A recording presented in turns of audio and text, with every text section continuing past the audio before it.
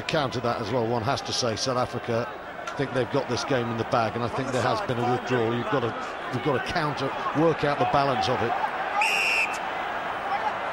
Another penalty. You wonder when the referee is going to consider a yellow card here.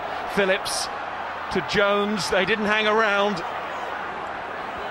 But even then, the South Africans were there in numbers. But this is strong.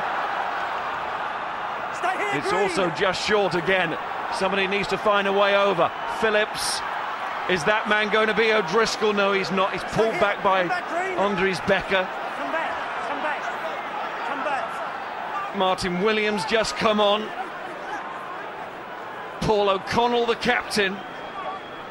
Mike Phillips. Come back, Green, 22. Everybody's having a go, it seems, to try and drive over here. Phillips again. Nearly an interception for Habana, and he would have gone. Stay there.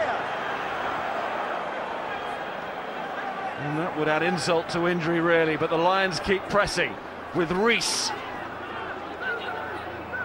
and Phillips and Jones. Not many men here, but one of them is Roberts, and he counts for two. Jamie Roberts.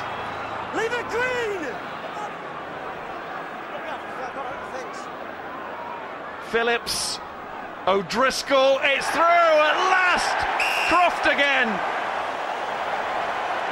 Is there time? Well, it's 2 tries for Tom Croft, but again, it's this centre partnership that's making it work. The star is born today, even if the Lions are going to lose.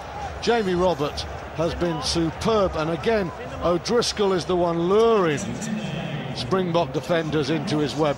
Fabulous run from Roberts, and then this time the defence just breaks. O'Driscoll, simple enough for him. He draws the man. Croft, with that pace and that eye for the try, scores, and the Lions, well, they got 12 minutes to go.